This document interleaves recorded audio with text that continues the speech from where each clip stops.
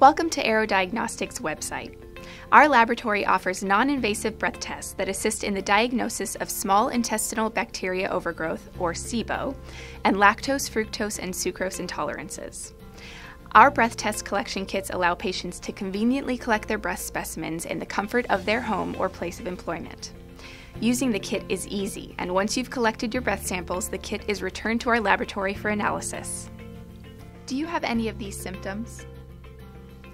If so, you may be suffering from SIBO, or a sugar intolerance.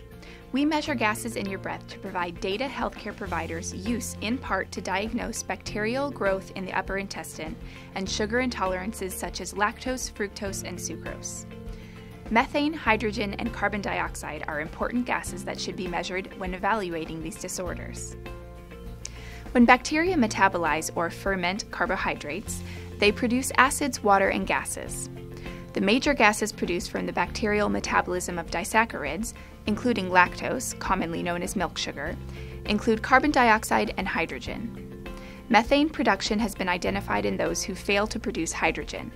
Nearly half of hydrogen producers also produce methane. These gases move through your body's blood, ultimately returning to the lungs and are expelled via your breath. Much of the success of breath testing depends on having a sample of pure alveolar air, or lung air, for analysis, and attention must be paid to the technique of collecting air for the test. Aerodiagnostics utilizes state-of-the-art collection and measurement devices to ensure breath samples collected contain lung air and not room air. Diluting the alveolar lung air sample with dead space air or with room air collected during the sampling process will produce falsely low hydrogen levels.